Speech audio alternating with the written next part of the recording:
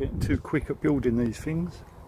Took me a couple of hours yesterday to strip it, about 3 hours this morning to build it. Just got to paint it, of course. As you can see, we've still got the pipes. I've actually made them longer because I saw a video on YouTube. Bees defend that so well. Hornets and wasps don't stand a chance, and that has saved me mucking about trying to stop wasps getting in. So the motor's come off of it. Don't forget, all this is getting painted, so a little bit of rust don't matter.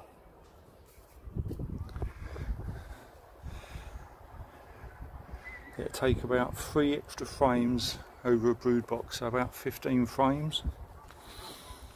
The frames are about 15mm off the floor, so the bees can come in.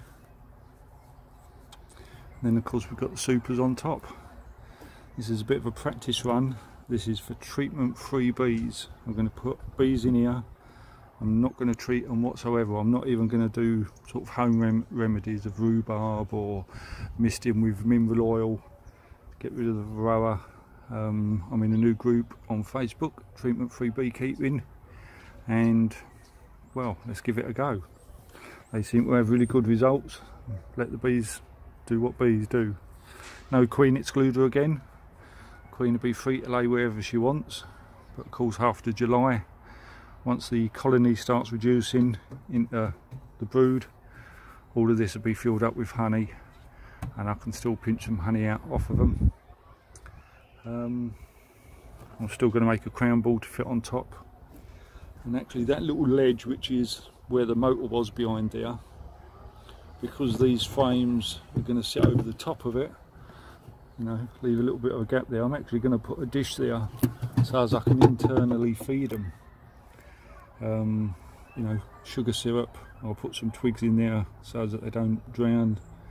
I'll put a 2 litre milk carton, cut down the side or cut in half, plonk it in there, and we can do internal feeding still. And then in the winter time, if they need it, I can just stick a slab of fondant in there. I've still got to brand up the supers because I haven't done many of them yet, so I'll have to brand up a load of supers and paint it green. And paint it green. Small bit of a mini sheet go on the roof of it, just as a added rain protection cover. Plastic bungee over the top of it.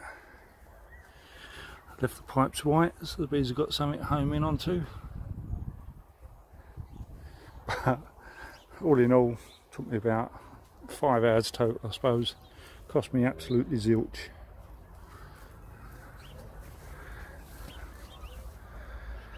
Can't wait to get bees in it.